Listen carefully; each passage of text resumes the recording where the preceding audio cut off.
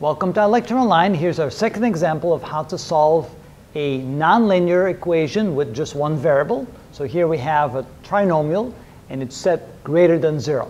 So what values for x will satisfy this inequality? Well, one thing to do here would be first to see if we can factor this. So let's write it in the factored form. If we do that, we end up with something that looks like this. Greater than 0. And so here we have x. Two numbers, when you multiply, you get 6. When you add, you get 5. So it looks like x plus 2 and x plus 3 should do the trick. Because when we multiply 2 times 3, we get 6. And 2 plus 3, we get 5. So that looks like the factored form.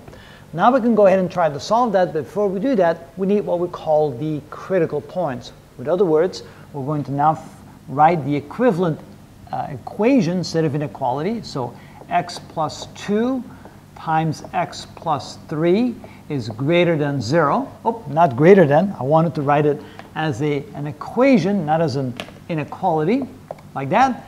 And so now what we're going to do is we find the points that satisfy that equation, which become the critical points for this inequality, the endpoints of the regions that we're looking for that will satisfy the inequality. So when we have two numbers or two entities multiplied together to get 0, that means either one or the other needs to be equal to 0. That means that x plus 2 equals 0 or x plus 3 equals 0, which means that x equals negative 2 or x equals negative 3. Those are the two critical points which gives us the endpoints or limiting values of the regions we're looking for to satisfy this inequality. If we draw that on the number line, we get the following. We get the number 0 here. Here would be negative 2. There would be negative 3. Notice since it says greater than and the equal sign is not there, it does not include those endpoints, which means we're going to draw circles around it. And that tells us that there's three regions on the number line. The region number 1, which is to the left of negative 3. Region number 2, which is between negative 3 and negative 2. And region number 3, which is to the right of negative 2. And one or two of those regions will satisfy this inequality. We now just have to find which of those. Let's see here. We can do that by finding some test points. A test point in region number 1 may be like negative 4. A test point in region number 2 is maybe negative 2.5.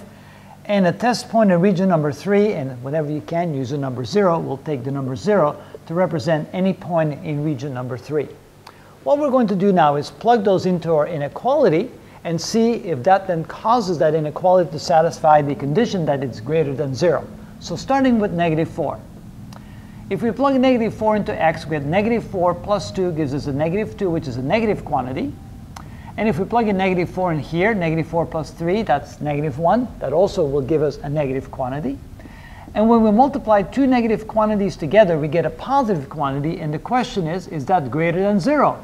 And the answer is yes, of course. A positive quantity is always greater than 0. So that means we picked a point in the region that satisfies inequality. So therefore, negative 4, along with all of the points to the left of negative 3, will satisfy that inequality. So we go ahead and make it darker like that to indicate everything to negative 3 will satisfy this inequality. Not including negative 3 because we don't have an equal sign here. Okay, now we try another point, negative 2.5. When we plug in negative 2.5 in here, negative 2.5 plus 2 will give us a negative quantity because that's negative a half. And that's negative. And negative 2.5 plus 3 gives us a positive quantity plus 5. And when we multiply a negative times a positive quantity, we get a negative quantity. And is that greater than 0 question mark? And the answer is no. Because a negative number can never be greater than 0, which means this region is not part of the solution. Finally, we try our last point, the point 0. When we plug in 0 in here, we get 0 plus 2, that's a positive quantity. Plug in 0 here, 0 plus 3 is a positive quantity. When we multiply two positive quantities together, do we get a number greater than 0 question mark? And the answer is yes, of course. And therefore, any number to the right where 0 can be found is also part of the solution. Of course, not including negative 2.